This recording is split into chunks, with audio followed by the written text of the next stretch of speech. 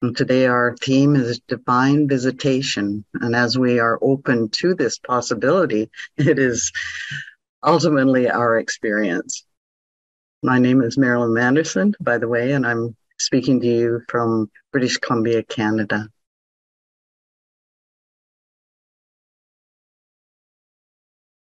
We have been referencing Bible stories recently, particularly of Abraham, where the presence of Spirit through him had been given glorious and active welcome.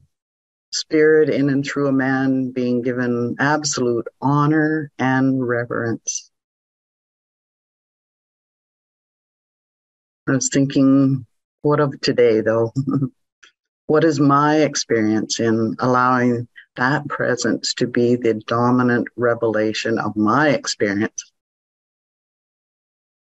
Have I been co-opted by the political, the religious, the financial, or the warring factions in my world, our world? A good question for me. In any moment, am I open to what is coming to and through me of spirit? Or is the outside world taking over my capacities of body, mind, and heart? Do I know the reality of the presence of spirit, loving it, cherishing it, allowing it its way with me? How excellent it is to bring this to our attention individually and all of us together today. This week I was startled awake one morning with a profound realization that I would deal with a particular situation which had been the same for years in a very new way. It would require me to access my sovereign identity and my warrior energy as never before.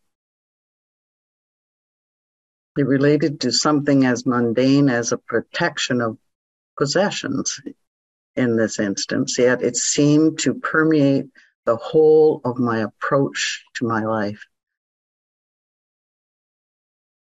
Since then, I've been given opportunity to prove my new conscious stance, my new status of divinity, of openness to spirit. And to me, this was a divine visitation, not a fear-based decision or a determined resolution, but a very deep movement forward in realizing the truth of my own presence and how I might share that with my world. Openness to the presence and movement of the divine allowed this to be known. I am seeing opportunity in any and every moment for divine intervention.